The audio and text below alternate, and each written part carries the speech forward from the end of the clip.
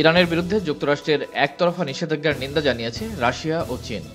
বুধবার রাতে রাশিয়ার রাজধানী মস্কোয় রুশ প্রেসিডেন্ট ভ্লাদিমির পুতিন ও চীনা প্রেসিডেন্ট শি জিনপিং এর মধ্যে বৈঠক শেষে যৌথ বিবৃতিতে এ নিন্দা জানানো হয়।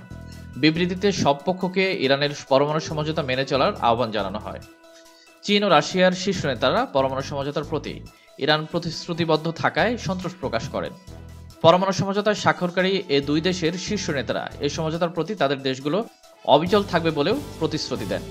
যৌথ বিবৃতিতে বলা হয়, আন্তর্জাতিক আণবিক সংস্থা তার সবগুলো প্রতিবেদনে পরমাণু সমঝোতার প্রতি ইরানের প্রতিশ্রুতিবদ্ধ থাকার কথা নিশ্চিত করায় মস্কো ও বেইজিং সন্তোষ প্রকাশ করেছে।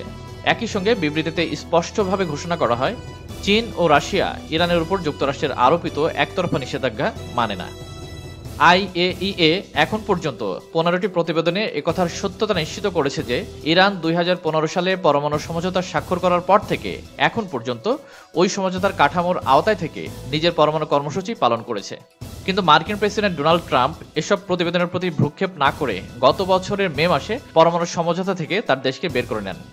এরপর নভেম্বরে ইরানের বিরুদ্ধে একতরফা ও অবৈধ নিষেধাজ্ঞা চাপিয়ে দেন। কিন্তু পরমাণু সমঝোতায় স্বাক্ষরকারী বাকি দেশগুলো যথা চীন, রাশিয়া, জার্মানি, ব্রিটেন, ফ্রান্স ও ইউরোপীয় ইউনিয়ন যুক্তরাষ্ট্রের এ পদক্ষেপের তীব্র বিরোধিতা করে পরমাণু সমঝোতায় অটল থাকার প্রতিশ্রুতি দিয়েছে।